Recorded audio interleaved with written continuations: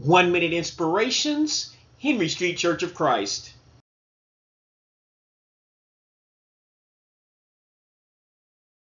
Although I am in crisis and don't know what to do, one thing I do know is that I will trust the Lord. The steps of a good man are ordered by the Lord, and he delighteth in his way. Though he fall, he shall not be utterly cast down, for the Lord upholdeth him with his hand. I have been young and now am old, yet I have not seen the righteous forsaken, nor his seed begging bread. Psalm 37, verse 23 to 25, King James Version.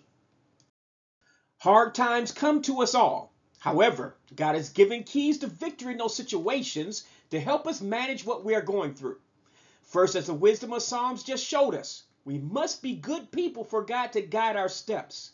So we commit to righteousness as one of the keys to victory in the midst of our troubles.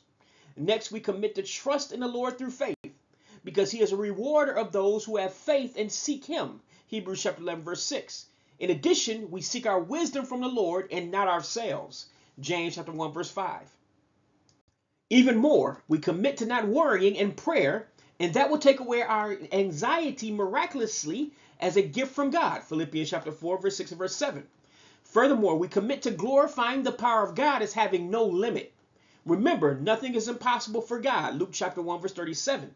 And lastly, we wait until our change comes like Job did, who had twice as much than was taken from him after the storm of chaos in his life subsided. Job chapter 14, verse 14, Job chapter 42. If we do these things, we will be like a tree that's planted by the water. We shall not be moved. God bless you. Thanks for listening. If you have not made Jesus Christ the head of your life for salvation, don't delay another day. The Bible says that we must obey the gospel, Romans chapter 10, verse 16. This is done by being exposed to, believing, and adhering to the word of God as delivered to us in the New Testament of the Bible. For short, it is called obeying God's plan of salvation. Please see my accompanying video entitled The 6 Things That Save in order to do so today. You can reach it by going to the YouTube link below or scanning the QR code below with your cell phone. God bless you. Thanks for listening. This is a ministry of the Henry Street Church of Christ, 309 Henry Street, Gadsden, Alabama, USA 35901. www.henrystreetchurchofchrist.com.